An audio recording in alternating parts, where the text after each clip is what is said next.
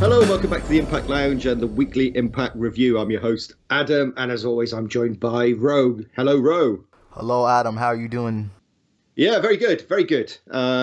Just finished catching up with this week's Impact. I caught up late this week, but yeah, I know we're going to dive into it in a little while. But yeah, I've really quite enjoyed the show this week. Yeah, I mean, from top to bottom, and I'm interested to see what you thought of the show. I don't think I have any criticism. I liked everything, even the GWN moment. Yeah, well, we'll get on to criticism. I always usually come up with something, won't I? You know, something very trivial that annoyed me. But yeah, we'll get on to it. But yeah, it was overall, a very good show. But before we do that, as always, we usually have a couple of shout outs and things. So if it's the first time that you're stopping by the channel, please do hit that subscribe button, hit the like button, whatever it is you want to do, leave us a comment. We don't mind. All interaction is good. We got quite a lot of likes last week. I think it was one of our record weeks for likes. So that's a positive thing. And we got a load of comments as well. Thanks for answering the trivia questions and for leaving us questions, which we're going to dive into before the Impact Review. So let's go to the trivia question first of all before we do kick off.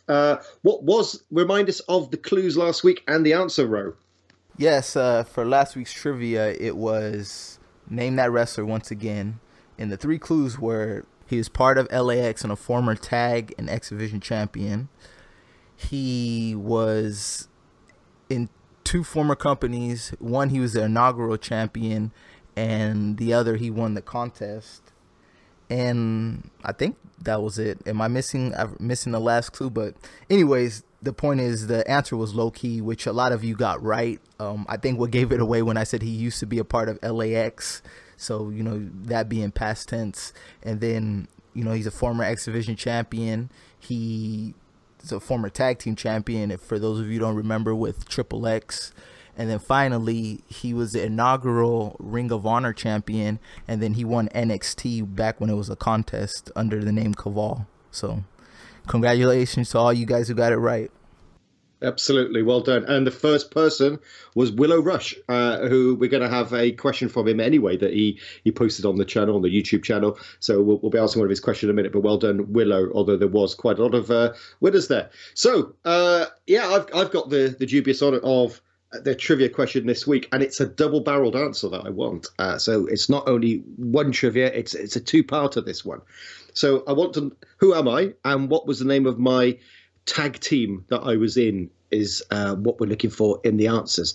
So I was, like Rose's question last week, I was a Ring of Honor world champion, a former one. I hail from the United Kingdom. I never won any title in TNA as it was back then, although I do have the honor of being a former TNA Explosion commissioner. And I was in a short-lived tag team, which is very fondly remembered by anyone who I ever ask about it. When I've asked the two members of it, when I've interviewed them in the past, they always say that they're always asked about it, even though they're already together for about a month or two. So there you go. That's the trivia question this week. I'm British. I was a Ring of Honor world champion. I was the commissioner of Explosion. I didn't even know they had a commissioner of Explosion, but I found out that it is. And I was in a tag team with a former world champion who's been on our screens this year, believe it or not, and is a current world champion in another company. So there you go. What's my name and what was the name of my tag team with the former world champion? So there you go. Do you know it, Ro? Because I haven't run this past you. I have an idea. We'll speak about it offline. I think I got a good idea, though. Right. Okay. So yeah, that's this week's trivia question. And as always, just leave us a comment below, whether it's answering that question or just something that you want us to cover on next week's show. And as I said, we have got several questions. We had a load of questions this week, and there's obviously been quite a lot of news with the Slammiversary press conference, those kind of things. And so we've had lots of questions, and we've picked out two. So Ro, do you want to go ahead with your pick for the question this week? Certainly. And just to make sure I'm pronouncing this guy's name right, it's from Richard Cartilage. That's 2 syllables, I believe. Okay. No, you've just said 3 again. It's Cartilage. My apologies. It's Richard Cartilage. Richard, Don't get offended. Keep messaging us. All right. Anyways, his question was, do you think Impact's small roster helps the company or hurts, and why? I don't think it hurts. I think what they're doing is, and I want you to tell me what you think too, Adam. I kind of feel with Don's vision, he's kind of using Impact. Not, I don't want to say using, but the way that they're doing Impact is kind of like how ECW was, where, you know, it's a small roster and, you know, there's interchangeable parts. And I don't think it hurts the company. I mean, I think it helps, but then if I want to say the only thing where it hurts is they're able to get guys and gals who are under the radar that, you know, nobody knows, and they're able to build them up, and they're able to build their resume under the Impact umbrella. If I had to say the one thing what might hurt is they become bigger than the company itself, and then they end up getting poached away from, you know, WWE. Well, yeah, pretty much WWE. So I don't know if that answers your question much. I don't think it hurts.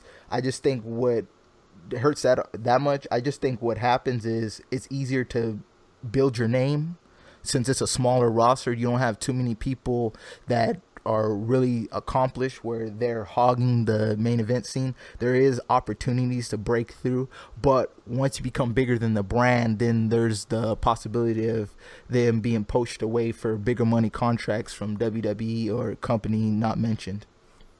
Yeah, I think you're right about the poaching, and obviously the big one on everyone's lips at the moment is possibly Eli Drake. I think the WWE are really helping Impact with this, by the way, by the fact that they are poaching the talent and they're doing nothing with them. You know, so I think that long term this will come back and people will be saying, do you know what, I don't want to go to WWE. Look, the money's good, but, you know, creatively, is Bobby Roode happy at the moment? Well, I can't talk for him. Maybe he's happy driving around a gold Bentley. I don't know. But the point being is, I can't imagine he's enjoying his position on the card with such a bland character. You know, I'm trying to think of some of the other ones. Is Eric Young happy? Is James Storm happy? You know, all these guys, you know, was it really worth selling his soul to Vincent Kennedy McMahon just for, you know, a little bit more money and creatively being stifled? So I think there is a problem with that. With regards to the roster, I think that the reason why they're doing it is purely down to finance, you know, and this is the hand that they've been dealt, and they're doing their best to keep the guys that are important to them, and as you say, bolster the troops with anyone who's available on the indie scene or with other promotions. And I actually quite like it because it means that you do get a bit of a revolving door, but at the same time, you know, you see fresh matchups much more quickly.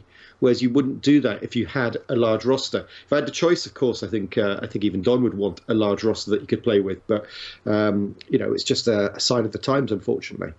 Yeah, and let me add one more comment with that. And I think too, what we have to factor in is with them only having one show, and kind of similar to when ECW only had one show. You know, you have a large roster. We already see as it is. Some people we don't see for weeks. So I think if you had an additional show. And I know with Explosion, that's kind of like a de facto second show, even though it's a one-match show. Then you can use a larger roster.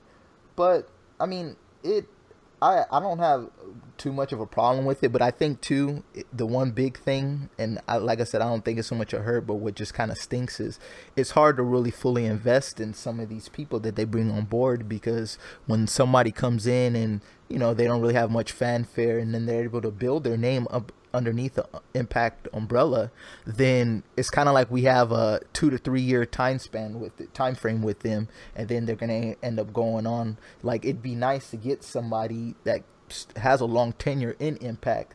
But with that said, too, I will say, for the most part, it looks like we're getting some of these wrestlers that are coming on board, we're getting the prime years of their career. So we're getting the best of the best. So then once they leave on, like even when the times I would see AJ over in WWE, and AJ's phenomenal, but obviously, you know, it's apples to oranges comparing his work there versus his stuff in TNA. And obviously that has to do with age and attrition too. But I guess the main point, what I'm saying is, Impact's able to get these people in the prime or about to enter the prime of their careers, and then, you know, they put their years in Impact, and then they're able to go on, and it's like Impact's getting their best years. So I guess that's a positive. I think if you've got a wrestler on your roster for 2, 3 years, then I think that's pretty much the lifespan of a wrestler these days. Yeah, don't get me wrong. You got the Undertaker who's going over 25 plus years. Same with Hogan and Ric Flair. They'd always probably still be in the ring if they could. But when you look at someone like EC3, was it a loss to Impact losing him this year? I don't think it was. What else has he got that he could have done in Impact? Bobby Lashley, once again, another one who maybe could have done a bit more. But, after 2, 3 years, they pretty much faced everyone they can. And there's very little that's fresh out there. So I don't have a problem, because these guys will come back to Impact at some point. Maybe not Lashley, but I'm pretty certain that at some point, Impact will either have EC3, James Storm, Eric Young, or Bobby Roode, or one of those come back at some point when their time with WWE finishes. So yeah, there's my bold prediction. Let us know who you think will be the first one back through the door. There you go. There's a question for our fans. Right. Okay. Thanks for that, Richard Cartledge. See, that's why Adam is greater than Roe, because I can read. But I'm going to go to Willow's question now. Willow Rush. Who asked, what are the chances of Impact having a partnership once again with New Japan Pro Wrestling and Ring of Honor? So I did actually ask this of Josh Matthews on the teleconference this week, and he didn't really answer it, to be fair. But for my viewpoint on it, I think that there's more likelihood of having one with New Japan than there is Ring of Honor, is my personal opinion on this. The reason being is that Ring of Honor is a direct competitor, because they're a United States promotion, they've got their own TV show, all these kind of things. So I think you're more likely to see some tie-up with New Japan, especially as Don Callis, I think, was over there, wasn't he, with on their commentary team. I don't know if he still does that, actually. I'm not sure. So I think you're more likely to get the New Japan link up. And the fact that Ishimori is back for Slammiversary, amazing news. Well, we've talked about it lots of times, haven't we, saying that he's so slick in the ring and, everything looks really like it hurts, and that's what you want. You want to be able to suspend that disbelief. And with him, you can, because he looks like an actual fighter. So, yeah, I'm really pumped that they're doing something in New Japan. And, hopefully we'll see some more talent. The problem is, obviously, there's a language barrier with talent from New Japan, but that doesn't mean that, can you imagine how good it would be to have, as an example, if there was a Grand Championship, which was the other question we're going to talk about, if that was still around as a belt, having that defended at the Tokyo Dome on a New Japan card against someone, that'd be amazing, wouldn't it? Yeah, it would. But let me ask, they still have the partnership with Noah, don't they? Yeah, I believe so. I think the only one that they don't tend to show anymore is the Crash promotion and AAA. I don't know if they ever had AAA. So I know that they're all tied in with Lucha AAA as well, and the talent to share. But they don't seem to promote anything from Mexico anymore. Have you noticed that? I mean, yeah. Outside of it, seems the only person who gets some type of promotion is Phantasma. And I think that's one thing we've seen from the partnership is, there's really 1-2 guys with Phantasma and Ishimori who really, you could say, are Impact guys. I have no problem with them partnering with New Japan. My thing is just this. You have to be careful with some of these partnerships because, like I've always said, I'm all about building within the Impact roster, and I understand, it's not really, there's not a whole bunch of stars. I get that, but you really don't want to put your roster at the expense of these partnerships. So as long as it's beneficial for both New Japan and Impact, I'm all on board. Maybe you could do something where, if there's somebody that not really getting enough TV time in Impact, or somebody that, they really need to get kind of some matches underneath their belt, they're not really TV ready, you could send them over there for a little bit, and then in return, kind of like a talent exchange, send some people from New Japan over here, maybe to aid in the X Division tag, whatever. But that's just would be my only thing. I agree. And one thing that is quite exciting is, some of the other news that came up this week is about the Jericho Cruise. And I can't remember if it was you asked me, Ro, last week, but I did appear on someone else's podcast last week for doing an Impact segment. It was either yourself or the other guy who asked me about whether we're ever going to see Jericho in Impact. And I said, no chance, never going to happen, put my reputation on it. I actually think it might happen now, and especially after this last week. Obviously they're going on the Jericho cruise, but he's now got a belt. I think it is in New Japan, isn't it? Is that the one? I think it is New Japan he's in, isn't it? So he won the belt last week, and I never thought that Jericho would do anything other than the odd appearance outside of WWE. But it does seem like he's going on a Brian Cage World Tour. So it's getting closer. I think that. I'm stepping back from that brink of it'll never happen to it might just happen, especially with his friendship with Don Callis. And see, Jericho's a prime example. We were just talking recently about guys having a 2 to 3 year window. I think Jericho, and even Eli to some extent too, I think these are guys that are able to work up and down the card, where if they're not in the title picture, it's not, they just mail it in. And that was the problem I had with EC3. Jericho's really been a jack of all trades. I mean, he started up in the cruiserweight division, then mid-card. I mean, he was stuck in the mid-card forever. Finally got a couple opportunities in the world title picture, capturing the world championship, and then he's had side feuds. So he's one of the wrestlers, and that's why he would be one. If he does decide to come, only good can come from it. He's not, I don't think his ego is that big where he doesn't mind putting over the next big star in Impact. And that's what we kind of need more of, like with guys who come over in Impact. Once you've achieved a level of success, be able to give back. If they take you out of the main event seed because they want to build someone else and they want you to work with them, be able to do that. And I think in the past years, that's something we haven't seen. If they're not in the title picture, they just mail it in, and then when they leave, they badmouth the company. Absolutely. It just goes to show that belts don't mean anything. It's the guy carrying the belt that makes the belt, and Jericho's a perfect example of that you don't have to be in the world title scene, or as long as Eddie Edwards is another one with Sami Callihan at the moment. They're the hottest thing on TV, and there's no belt involved. So yeah, there you go. Anyway, thanks for your questions. Keep leaving them for us, and we'll do our best to answer the most interesting ones each week. And if we don't answer them, don't get disheartened, discouraged, whatever you want to say. We'll just try and obviously get one on next week for you guys. So let's get on to Impact then. Time is flying away. So we both already said that we quite liked it. Was there anything in particular that you wanted to talk about before we dive into the segments? Nah, let's get in, man. Let's get in. Right. Okay. So, we started off with a recap of last week's show, looking at Su Yung, Austin Aries, all these kind of things. Once again, a great little video package. Now, one of the things that BQ often talks about is the graphics that they use, and there was something on this week's show that did bother me. Was I don't like the graphics of Slammiversary. They've got like a strange. It's almost like, Thanos clicking his fingers, people evaporating away feel to them, pixelated. And it almost looks like flies, circling around them like they stink, like Pigpen in the old Charlie Brown cartoons. Most of you would be thinking, what the hell's he on about here, Charlie Brown? So I don't know if you noticed it this week. The graphics, I don't like what they're doing with it, but there you go. The video packages are still awesome. So, opening match.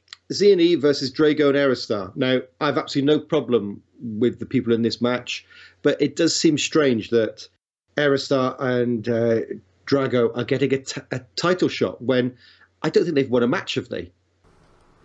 Yeah, I think they've won one before, if I'm not mistaken. I've learned to kind of just do away with this, at least an Impact, as far as number one contendership and random title matches. It's gonna happen, and I know it's funny because later on, we get a match advertised for number one contendership. But I just thought this was amazing from top to bottom. They were able to kill two birds with one stone because they gave us a tag match, but an X Division style tag match.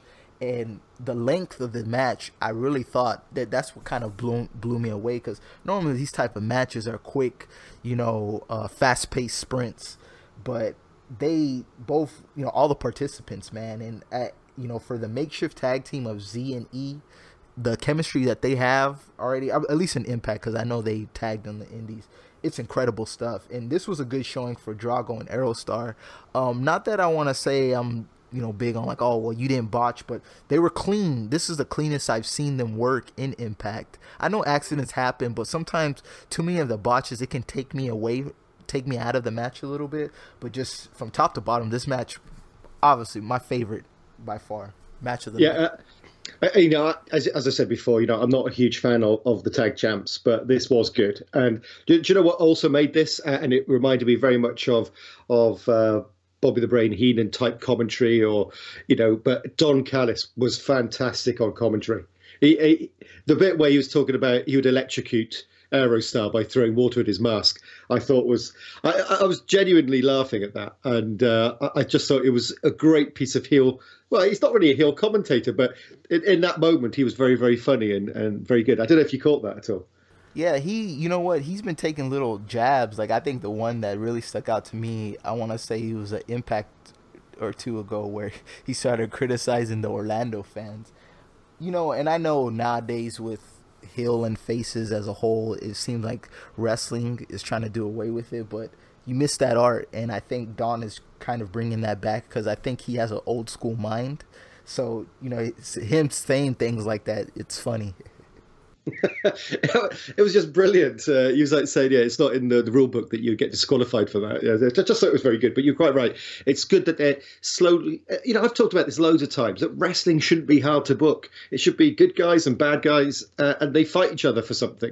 And it should be the same with the commentary. It's simple. You have a heel commentator, you have a face commentator. The face commentator is usually the play-by-play guy, and the color commentator is the one who's the heel. And although we haven't had that, it does look like they are moving towards that. And I think Callis and D'Amore, honestly, they deserve knighthoods, even though neither of them are British, for what they've done for Impact. Honestly, this time last year compared to now, it's just amazing. Honestly, it's the first time in a long time that I actually feel positive about Impact is going to stick around. Because every year, you always hear the rumours, it's financially on his knees, Billy Corgan's then the money, whatever it may be. But now it does really feel like they're on the right path and they're a safe pair of hands. And I know we've had loads of false dawns over the years, but this feels different.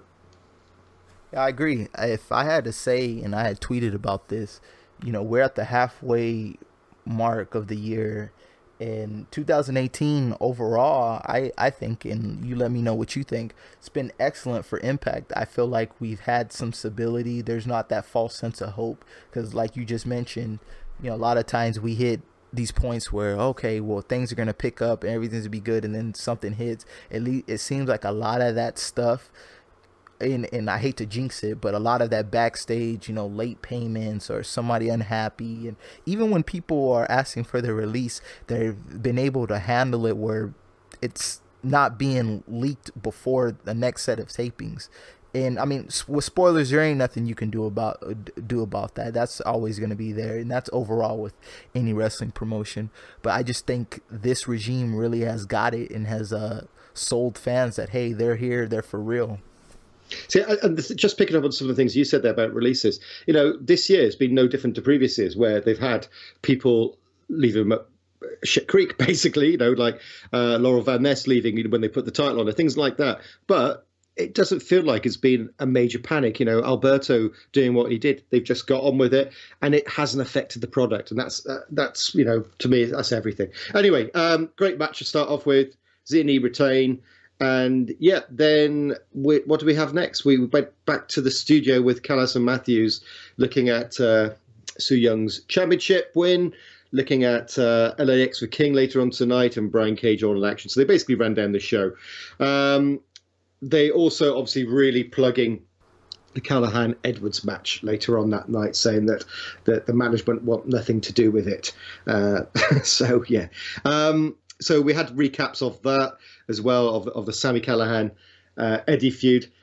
Has there been a better feud in wrestling this year, do you think? Yeah, by far. And it's funny because they really fell into this. It seems like Impact's best feuds are the ones that, something goes wrong, not that something that they intended, and they find magic. The one thing too, I don't know if you're about to mention, but they also had Sanjay and Petey, the Sanjay and Petey segment. Yeah. So where he sends him home, to just building up the, it's Petey Williams again. Now, do you know what? I laughed and joked about it, and some people will have seen spoilers of who it is. But do you think he's involved? I think so, but after seeing this, I think what's going to end up happening is he's going to get attacked eventually. So then that's going to probably save him from being the suspicion that they might have that he's a part of it. Yeah. So after that, we had the GWN flashback of the week with Tommy Dreamer versus RVD. Now, you said you liked this match. Yes, and the one thing I didn't even notice, if you notice in this match, and credit to Dreamer, his in his wrist, like the bone had popped out when he was going for a splash. But I just thought, for a lot of these GWN moments, and a lot of times I'm just like, because I'm just like some of the listeners and some of the fans. If I want to see the match in its entirety, I can just watch it on the app. But I really liked this. I felt like it kind of fit. And maybe it had much more to do with the fact that, we didn't have a whole lot of matches on this episode of Impact. Mm-hmm. I really enjoyed this. And it's crazy to think that, when you look at the crowd and the roster during this time, I kind of forget RVD was a part of the company. So, this is a company that had RVD, Sting, all these guys. So it was a nice a reminder. I'm just going to come back to RVD in a second, but you mentioned the app as well.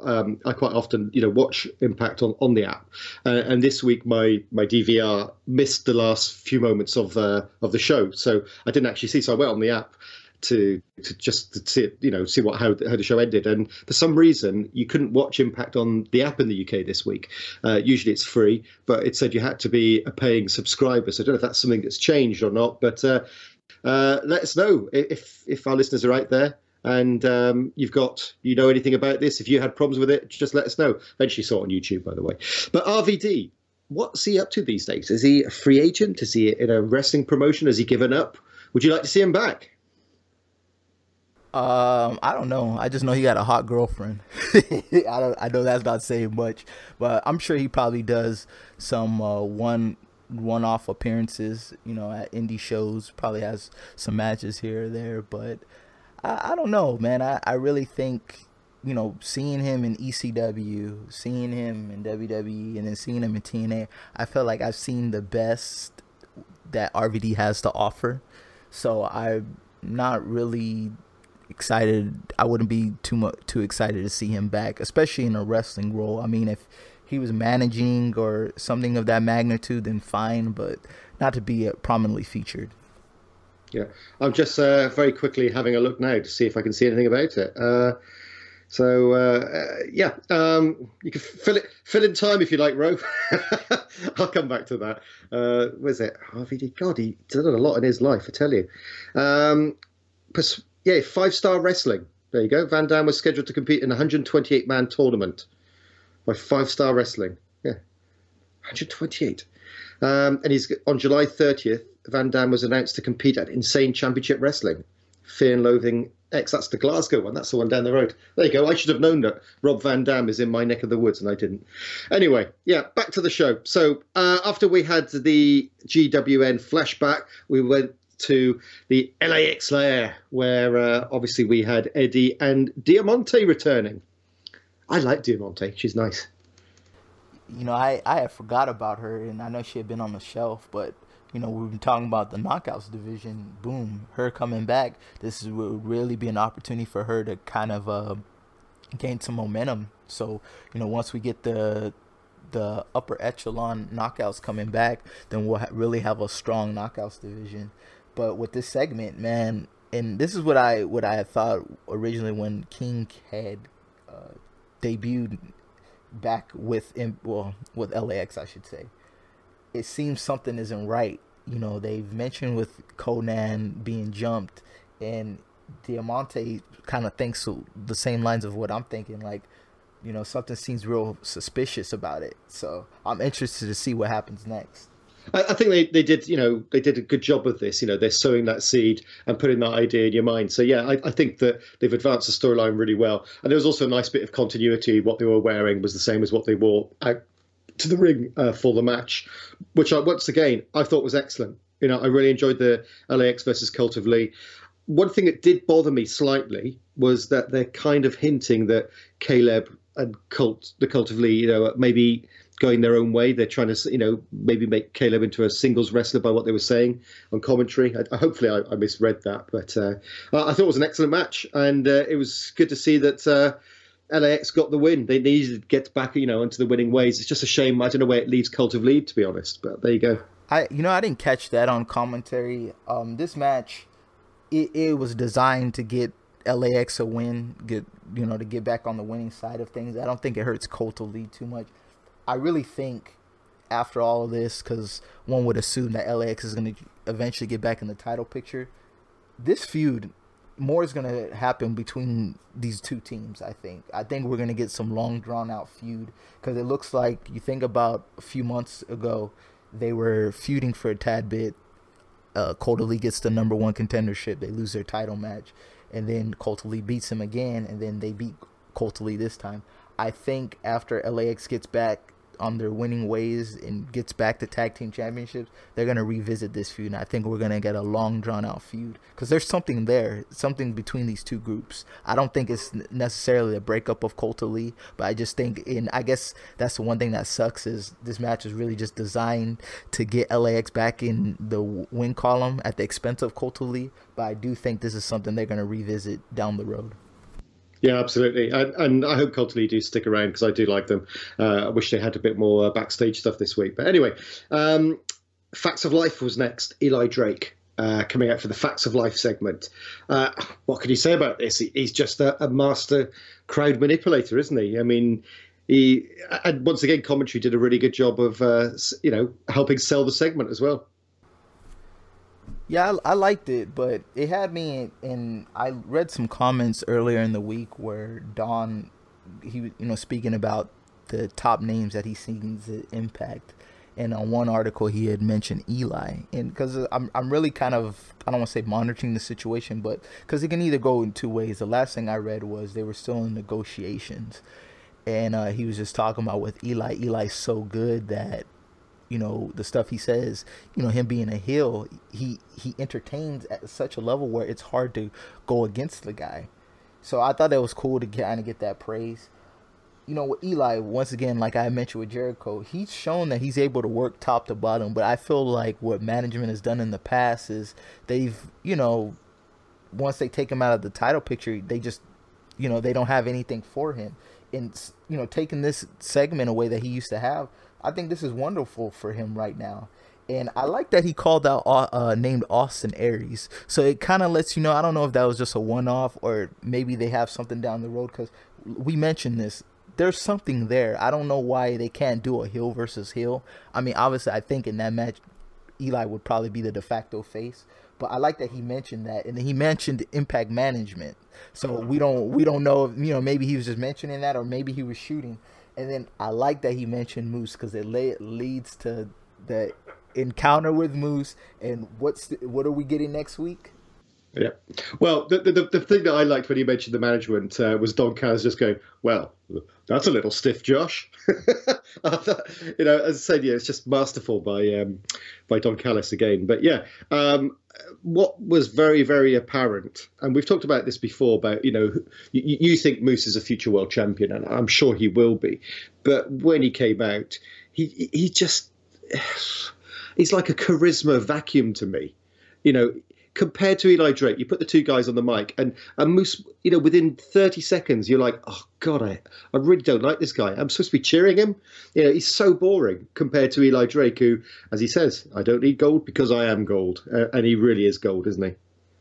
Yes, and then you saw I had left you hanging, but you saw now we're getting a #1 contendership match next week with the winner facing Austin Aries at Slammiversary. Seems like my prediction might come into fruition, just saying. Yeah, I think you're right, but hopefully he won't win it. There you go. I don't mind him being in the title because it's a new matchup, and it gives Austin Aries, a credible challenger. But I kind of hope Austin Aries manages to, well, we're assuming that Moose is going to win. But yeah, so anyway, we have got that next week, and I just wanted to mention the segment with Moose as well. Although it's later in the show, we might as well cover it here as we're talking about him. But I even didn't enjoy his angry segment backstage, where he was pacing up and down. Even I thought that was rubbish. I don't know why I'm so down on Moose. I just don't like him. Do you think though maybe it's because I'm just asking you? Do you feel like his stuff he was kind of forcing the main event by default versus actually building up towards it? Because we seen with, and although I know his feud with Lashley had already culminated, but it just seemed like after that they didn't really have much to do with him. Like even with the Congo Kong bit, that it kind of ended before it really started. Yeah, I don't think it's anything to do with him going into the main event because let's face it, he's bid his time. He had the Grand Championship for a long time. He had a feud with Lashley. He had, as you say, Congo Kong. He had America's Top Team. So no, I think that he has gone about things and he's deserving of his place. I just don't find him very interesting and very likable. That's all. That's the only reason I don't like him. I think he would I know we always say there's too many heels, but I think he would be a more interesting heel than face character. But there you go. What can you do? So next week there's that match. Right, up next we had let's face it, it was a squash match, wasn't it? Rohit Raju versus Brian Cage. And yes, once again, the commentary did a good job here of just saying effectively, he usually likes to challenge himself, but he didn't do it this week. So Mr. Explosion really did eat Brian Cage very, very quickly. He lost the match. But this was really just setting up the Matt Sydal bit, wasn't it? Yeah, it's funny before we get into the Matt Sydal bit, because if I watch Explosion every week, and Rohit Raju's a mainstay, and the character that he has on there than what we see in Impact. I feel like Impact would be better served leaving him on Explosion till they're ready to debut the Desi Hit Squad, because I feel like this does him a disservice. He's trying to hone his craft in Explosion, where his matches he's been improving a little bit, and then only to come to be on Impact and just get destroyed. They could have given a bit more offense, couldn't they? But there you go. It is what it is. And as I said, it was all about the post-match Matt Sydal bit, wasn't it? So I really like Sydal's music, by the way. I think it's great. The most interesting Sydal's been ever in his career, as far as I'm concerned. So came out, started prodding Brian Cage. Interesting that they called it the F5 when he hit that move, because I would have thought that would have been copyrighted to Brock Lesnar, but because I'm sure when Brock Lesnar left WWE to go to, was it New Japan? He went somewhere over in Japan. He had to call it, I think it was The Verdict or something like that. He certainly had to change the name of the move. So I always thought it was a copyrighted WWE thing, but they did call it the F5.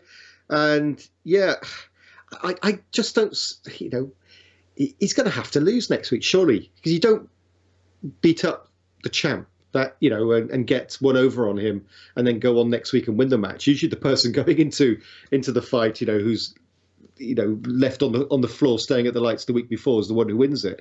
So I really don't know.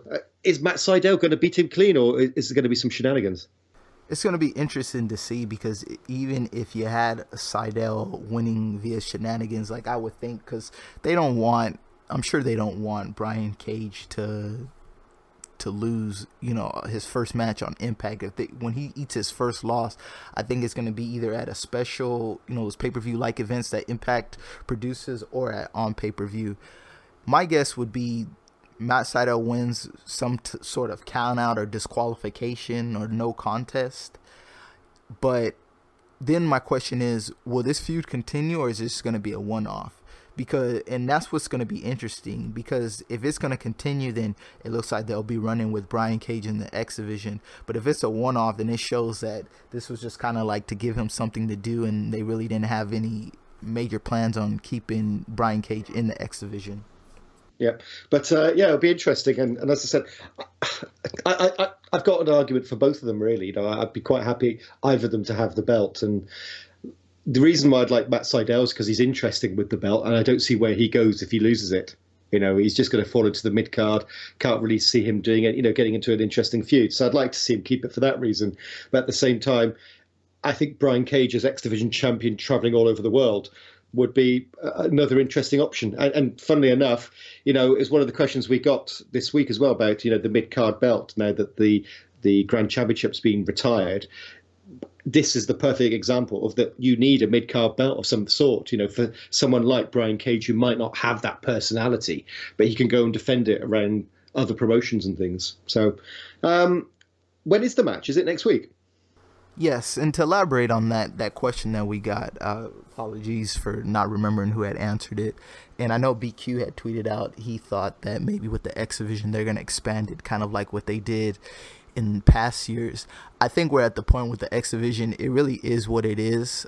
As much as they try to pride it as being no limits, we see the caliber of wrestlers in the division, and one thing that impact, and I'm not saying this current regime, but in the past couple of years where they've done a poor job is really diversifying the division, because most of the guys are all essentially the same, small stature, high flyers. I mean, you got some guys, I guess even you would say like a Rohit Raju, where he's more of a striker type, but he's a smaller guy. So when you try to expand the division, there's only really a handful of people who can work that style. I mean, I know Brian Cage is capable of doing some high flying maneuvers, but you think about a guy like a KM, or even if you're talking about with the partnerships traveling around the world, yeah, I'm sure some promotions have some people who can work that style, but I would imagine having Brian Cage, if he were to win the championship, the X Division championship, he might main event one of these shows, and he's going against one of their main event stars. What if they can't work that X Division style, and it becomes a standard one-on-one match? So yeah, I hate to see that the Grand Championship, they decided to merge it. I mean, I understand, since that was a Corgan idea, and we all know when a new regime comes in, just like with any employer, they're going to make changes, and anything that was kind of carried on, if it's not something they're fully behind, they'll do away with it. But I hope, somewhere down the road, they decide to bring back the TV championship, because I think at this point with the roster, they need some type of mid-card belt, or you're going to have guys just, essentially just having matches, just to have matches, not really competing towards anything.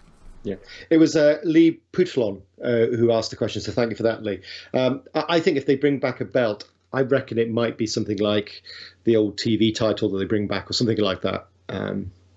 So I'd imagine that would be. They could even bring something like the hardcore title back, because then that fits in with like Sami Callihan and those kind of people. So yeah, it'll be interesting to see what they do. Right. Yeah. So moving on, we then had this Skype interview with Austin Aries. Now this was just strange. Obviously, they've got a promotion with Skype, some advertising of some sort. Because they did, feature the logo and things like that. Usually it's just we've go to so-and-so at a secret location, but it seems like they were promoting Skype for some reason on this one. He was obviously in the parking lot out back, by the way, not in anywhere else in the world. So what did you think about this? I loved it. I mean, we're seeing Austin Aries now full heel. He's committed to the full heel character, and I think this best fits him. I think he probably, when he came back, that's probably something that he wanted to do, but during the time it was heel heavy, and I mean it still is heel heavy, but hey, that's here nor there. I like the fact that he brought up facing Eli Drake, because Eli Drake is 0-2 against him, so obviously that'd be a favorable matchup. And then calling Moose mediocre, I love this, because he had a neutral stance, because he did give Eli his credit, like heels, I guess heels have to stick together. But I had the only thing, and I'm not even saying it was a criticism, and I don't know if it was the connection itself, but it seemed a little bit laggy. And like I said, maybe that might have been on my end. I'm not sure, but it was laggy. It was the same on mine as well. Not a good advert for Skype. So yeah, it was laggy, absolutely. I noticed that as well. But no, I thought it was an excellent segment, and as you said, he's gone full blown heel. So that's not what we've been crying out for, but it's good that his character is now defined, isn't it? So yeah, so good stuff. After this, we then got another segment, which was this time Madison Rayne, a vignette of that, which I don't know. I don't like Madison being back, because they're making her out to be a huge star. I've never thought of her. When I think of the knockout division and the champions and the talent that they've had, I never think of Madison Rayne up there in the top 10. I'm sorry, I just don't. So they're making a big deal about her, like she's got some major star power. And I don't think she has. And I think they're doing a bit of a miscue here. And it's obviously Josh is pushing for it, I would imagine. But do you get this? I mean, do you like Madison Rayne? I have no problem with her. I think she's accomplished. She accomplished a lot, former TNA. The only problem I have, and even when I was, talking about her beating Tessa, if this is just designed to give Su Yung her first major feud, they could have went a whole different route, because Madison Rayne has the name where they didn't have to go this route. But the way they're pushing Madison Rayne, you'd like to believe this is kind of like her redemption tour. You know, she's been through a lot. You know, now being a mother now, you know, one thing that's eluded her is having that sixth Knockouts championship reign. And the way they've been building her up, it's going to go two ways when she eventually faces Su Yung. You're either going to have Su Yung run through her, and then all this is going to seem like a waste, or you're going to have Madison Rayne triumph and capture that sixth knockout championship reign, and at Su Young's expense. And like I said, and I know I keep repeating myself, and I apologize, I think right now the state of the knockouts division, with so many names on the shelf, Sienna, Rosemary, and I know Taya. I think Taya should be coming back. I think for Tessa, Su Yung, Kiera, and now with Diamante coming back, they need to utilize this time to build them up, so when we get the ones that I just mentioned to come back, we'll have a strong knockouts division. Madison Rayne's a good hand. I understand you have to kind of make her strong. That way beating her seems like accomplishment, but it just seems like they're doing so much to push her as like this underdog, you know, who's been through so much and really is just trying to come back and get that sixth knockout championship reign. And I just think it'd be the wrong move to do it at the expense of Su Yung, because Su Young's character is really going into a whole nother level right now. Yeah, absolutely. Can't disagree with anything that you said there.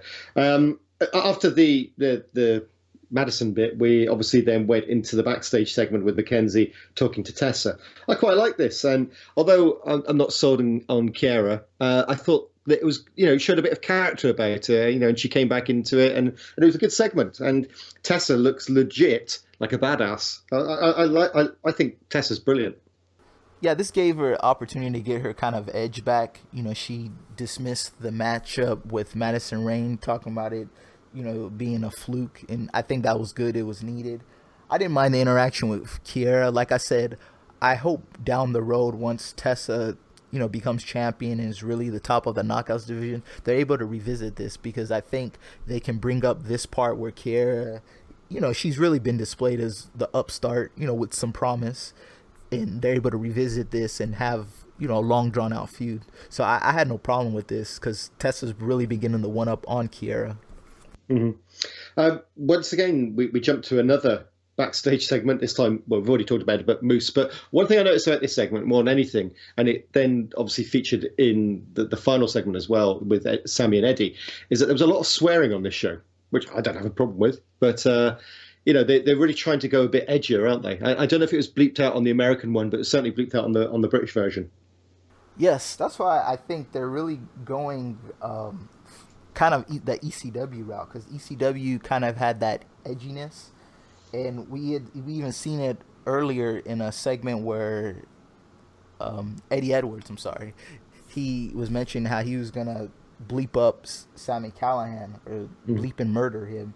And I think it kind of gives that realistic factor, because when you're talking about a blood feud and you really want to take someone out, you're not talking in the lines of like, man, I'm going to mess you up, and, you know, that's it. You're going to, you know, I'm going to waste you, or, you know, whatever, you know, some kind of corniness. And I know a lot of times that's just to cater to the younger audience. But Impact, I think the demographic, although they have some children who watch, is really kind of that 18 to 36 demographic. So you can get away with it. It's just like how ECW was. So, yeah, I noticed that, too, and I think that's cool. It makes it more real life.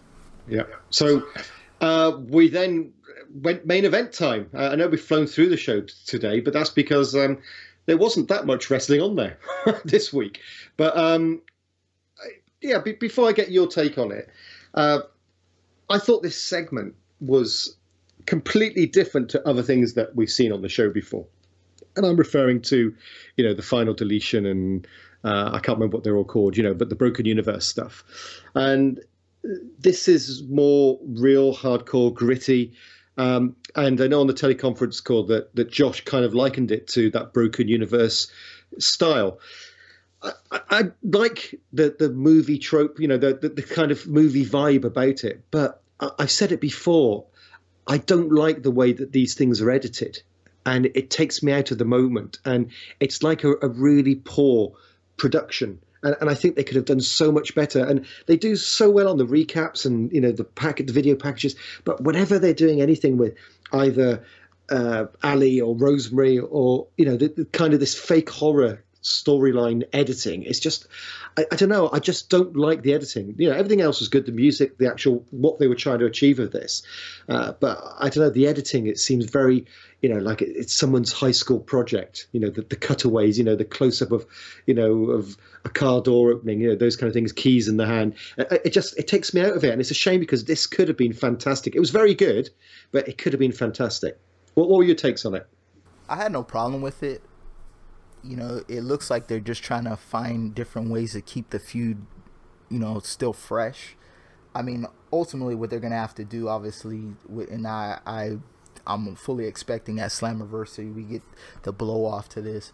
But really, I really think the biggest takeaway from all this, and even with all the fighting in the woods and having OVE, you know, it was funny with Jake. He's in the tree. Everything, and I just was like, it's only a matter of time of like, man, Eddie's gonna run right through him. It seems, I don't think they're turning Eddie full heel, but it looks like he's becoming unhinged, or he's snapped, and I think that helps for his character, because before he came across more as a happy-go-lucky guy, and I think it's gonna help him moving forward, where he kind of has that edge. I think one, and I'm just reaching, you know, probably fantasy booking. How crazy would it be after this all culminates, he snaps and joins OVE? Yeah, I could see that. Yeah, I think Sammy would have to leave, but I don't know. Well, yeah, no, actually, do you know what? I can't see that. I take it back. I don't think that will happen. Could it? Could it happen? No, maybe not. Maybe not. I mean, you know, but, I just finish this. I mean, just a short period. I'm just saying, just to throw kind of a monkey wrench, and you know, it could be used as a tool just to kind of get at Sammy. But I'm just saying, to see Eddie snap like this, you know, once this feud eventually ends, you kind of wonder where will they go from there. If they're gonna go the crazy Eddie route, you know, where can you go with that? Do you know what I would like to see, and the blow up to the feud, I think, would be that if it's Tommy Dreamer or if it's Sami Callihan and he's about to take him out and Davey Richards comes back, that would be a good way to bring it back, to bring him back, his wolf character back out. I think that could be a potential way of kind of bringing him back from the brink, you know, because obviously I don't know where Tommy Dreamer came from in this. I don't know why he's been involved, but anyway, it's been interesting. It was good to see a Lucha Underground t-shirt on there as well on Tommy. I don't know if you noticed that. He was wearing a Lucha Underground t-shirt. But no, I thought the segment was very good. It prolonged the feud. Some stupid things, you know, like Dave Chris hiding in a boot. You know, just silly things like that sometimes bother me. But overall, I thought it was excellent. And once again, the language where Sami Callihan screamed out, "Let's do this, money funster." Excellent. You know, it feels like a real, you know, the fact that they've got swearing in it, even though it's bleeped out, it makes it feel real, doesn't it? As opposed to a scripted TV show. Yes. The spike through the head or whatever it was he was pushing into Callahan's head was completely OTT, you know. And once again, the editing didn't help with this, in that you could see, you know, it was a take with makeup later on, you know. But yeah, overall, I really liked this. And as I said, I had to jump onto YouTube to see the ending of the match, you know, where he took Tommy Dreamer out and carry on looking for Sammy. So yeah, I don't know where we go with this now. Do we just assume that he stood out in the woods looking for Sammy? You know, well, you know, and it seems too what they're gonna do too. And this is where, and that's what I say, they keep giving us. It's like I want to compare it to like those choose your own adventures, where this option and that option, because we've seen him attack Tommy Dreamer this time, and although it was just a low blow, but now one would assume that after he's done with Sammy, maybe he feuds with Dreamer. So that's why there's so many different layers to all this, what makes it great. But I really think at the pay-per-view we're going to get the big blow off, and I'd imagine Sammy's going to get the upper hand, because it seems like as of late Eddie has really been owning Sammy, so to speak. Mm. Yeah, it could very well be. Could he do a face Sammy Callahan? I don't know. Could you know, as in turn Eddie full heel and turn Sammy face? I don't know. Is that possible? Has he got the kind of character that can do that? I don't think he has. So, yeah, I think Sammy will win the feud. Absolutely, I think he will win the feud. And to be honest, he most probably deserves to win the feud because he's managed to get interesting character out of Eddie Edwards. And I think that's one of the biggest problems that we talked about the roster at the beginning of the show. Impact has had some fantastic in-ring talent, but they've never been able to develop characters that well. You know, look at AJ. It's a perfect example. You know, he's seen as Mr. TNA, but was he ever that interesting? Most probably not. And what they're doing now is they're taking people who are not very interesting, Matt Sydal, Eddie Edwards, these kind of guys, and they're turning him into something which is, you know, pretty good. Pretty good. Yeah. Yeah, I agree. And that's why, you know, when we talk about from time to time, and I know some of the listeners mention, oh, who would you like to see next? I really think with this, because it's all on creative too, and I think the one thing that doomed AJ was so many changes. I think Jarrett was the biggest one behind AJ. So then, you know, other people weren't. So I don't think a lot of the other people who were behind the scenes weren't as high on him. But with this regime that we have now, you know, they're taking some of these people, you know, and really giving them stuff to work with, giving them a chance to shine. That's why I think there's not really a reliance like there has been in the past to grab the biggest, you know, free agents. You know, you can grab some guys that maybe, you know, under the radar in other promotions and bring them on board and make them your homegrown stars underneath Impact umbrella. But I think with this creative team, they're able to find something and unlock something with a lot of these people on the roster. Yep. Well, that's the rundown of the show finished. I know you're going to give us maybe a quick highlight of what's happening next week. But before we go into that, just remember that if this is your first time stopped by the channel, hit the subscribe button. Check us out on Facebook as well, the Impact Lounge on there. And yeah, our show gets better each week with the comments that you give us and that we can feed off and talk about. So please do make sure that you're letting those down there in the comments section below, and you give us a like or a dislike. We want to get over 60 next week. That's the target, folks. We want 60 likes and dislikes combined. So make sure you do that. So what's on next week's show? Yes, we're going to get Tessa Blanchard versus Kiera Hogan. We get our X Division title match with Matt Sydal defending the X Division championship against Brian Cage, and then I'm assuming our main event is a #1 contendership match for a shot at the Impact World Championship at Slammiversary with Moose versus Eli Drake. Yeah. So that's next week's show. Just before we sign off for the day, don't forget to answer our trivia question. And just a reminder of the clues this week. I want the name of the wrestler and also the tag team that he was briefly in towards the end of his Impact career or TNA career. So he was the commissioner of Explosion. He was in a tag team with another world champion. He hails from the UK and he's a former Ring of Honor champion. I think they were the clues that I gave. If there was another one, you have to go back and listen to the beginning of the show. So let's see if anyone can beat Willow this week and get the answer correct first time. So we want the name of the wrestler and also the tag team that he was in. Right, but that's it for now. Unless there's anything else, Ro? Nope. We got everything covered. Excellent. Well, have a good week, folks, and we'll catch you next time.